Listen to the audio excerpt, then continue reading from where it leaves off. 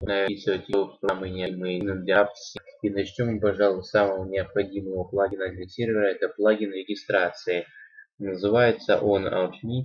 Поправьте, если неправильно его произнес. Ссылки на плагин будут в описании. Если ссылка будет нерабочей или забуду ее добавить, то вы ее сможете спокойно найти в интернете. Начнем. После того, как вы скачали архив, у вас будут два таких файла. Вам нужно их скинуть в папочку Plugins. Так, копируем AutMe. Можно без той папки, так как после первого запуска сервера у вас должна автоматически создаться папка. Будет выключено. Все выключится, перезапустите его. Попробуем сервер. Запускается.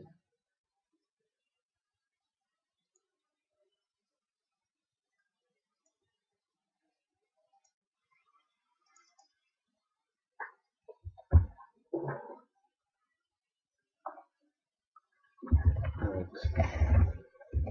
И теперь нам нужно зарегистрироваться, чтобы войти в игру. Если мы не зарегистрированы, мы не сможем никуда ходить и не выполнять никакие действия. Ну, вот, например, мы начали бегать, но другие игроки будут видеть нас на том же месте, где мы и были. Вот, давайте попробуем зарегистрироваться.